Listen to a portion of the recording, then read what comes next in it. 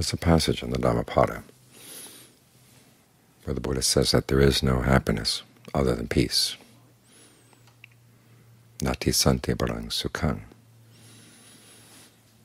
Now, all too often we hear that translated as there is no happiness higher than peace, which sounds fairly normal. But when the Buddha says there's no happiness other than peace, he's saying something pretty radical. The pleasures we find in life, many of them are not peaceful, but the fact that the mind can settle on something for a while and not feel forced and be content to stay there, that's where the happiness lies. You look at a job well done,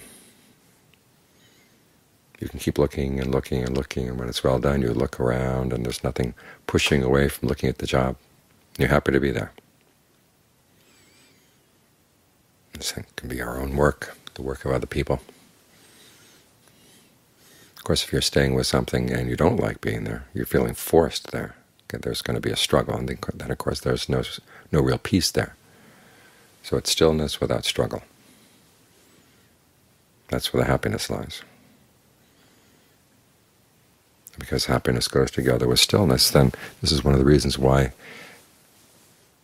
there is that factor of the Noble Path of right concentration. It includes a sense of well-being, happiness, pleasure, ease, well-being. Because if you're going to see anything, the mind has to be still. And together with the stillness is a sense of well-being. That's how you know you're properly focused in the present moment, if there's a sense of well-being here. But this is also what concentration is not the goal, because there is a certain amount of effort that has to go into keeping the mind concentrated. And it's an acquired taste. Some people sit here and they're miserable for a whole hour.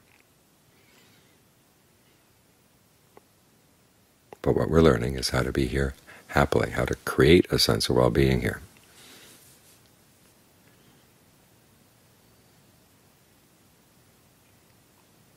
So that we can see clearly what's going on in the mind and figure out where the disturbances are and what's causing them.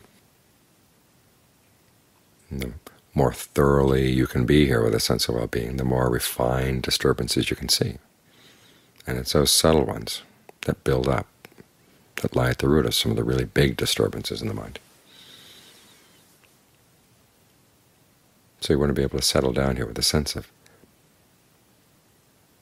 being well established. You're not going to be pushed off in any direction by anything. This requires an enlarged state of mind. Again, that's what we're trying to develop here. Once the breath starts feeling comfortable, you start thinking of spreading your awareness around and allowing that sense of comfortable breath to spread through the body as well. The broader your awareness, the more stable it is. If you're just precariously balanced on one little spot, it's so easy to get tipped over.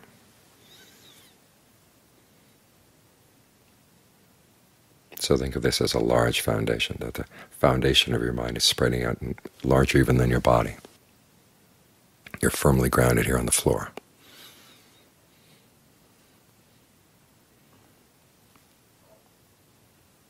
And John Fuang used to talk about how much he liked sitting out on the ground. He said he felt his rear end felt rooted deep down in the ground. A sense of real security, a sense of real stability. So think of your awareness going deep down into the earth, spreading out in all directions, so that nothing can tip it over. And the peace and the happiness will come together. And you want to learn how to stay here. Now again, there's a part of the mind that says, okay, enough of that, what's next? And you have to learn how to dissociate yourself from that, see that as a disturbance. Because the mind is used to getting its pleasure out of moving around. It stays here for a little while, and then, okay, enough of that, because things are beginning to change, and you get up and move off someplace else.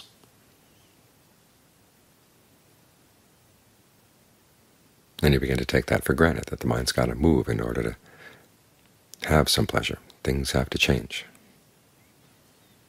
Again, things have to change in a very, very particular way for the mind to be content with the change.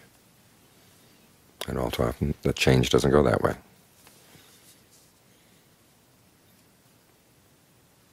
And the reason we like some changes is because the mind feels unobstructed as it goes from one thing to the next.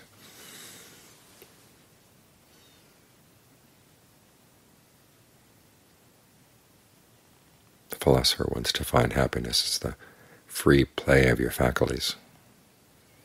People talk about being in the zone, and things go effortlessly.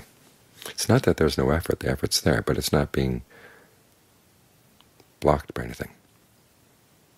Everything is smoothly coordinated, and there's no sense that your body's not doing what you don't want it to do. It's that sense of not being obstructed that gives you the pleasure in moving around that way.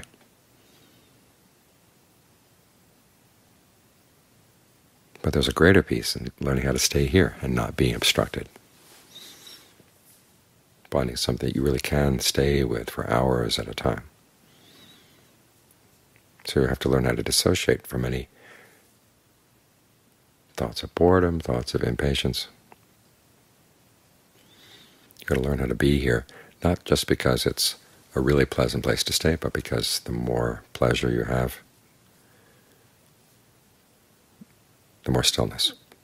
The two go together. The more stillness, and the more clearly you can see the little movements of the mind. So this is why the Buddha's strategy is a strategy of pleasure, learning how to use pleasure for a really good end.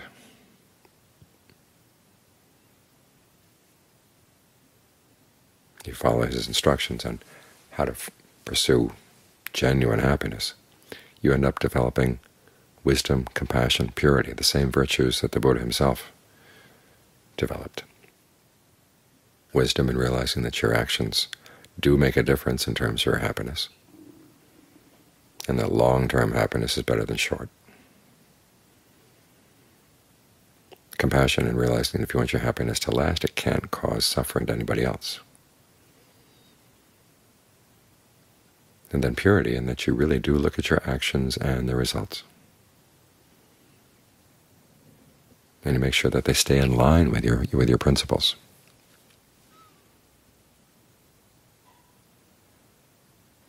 So we're not just for a pleasure hit. We're learning how to use happiness for really good purposes, getting the mind peaceful and happy.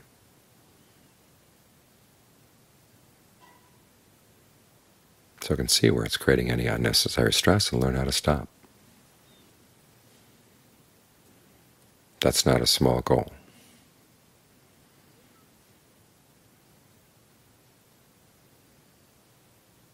Because you look around you at the world, there's so many ways that people look for their happiness that are not peaceful and that have no compassion, no wisdom, no purity at all.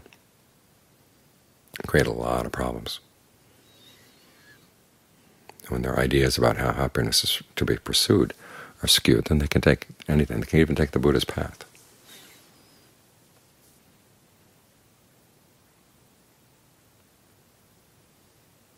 I was told that there's a magazine, one of the big circulation magazines, has a cover story on mindfulness this week. And one of the things they talk about is the use of mindfulness in the military. It tells you a lot about our country that mindfulness goes mainstream when they found a military use for it. It's a sad thing. We want to keep it in line with the Buddha's purpose, which is peace and happiness. Wisdom, purity, compassion, all gathered up together. So learn how to stay here. Work with the breath so that there's a sense of wanting to be here, not because you're forced to be here, but because it's a really good place to stay.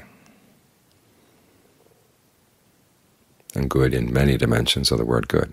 And it feels good, and it's good for you.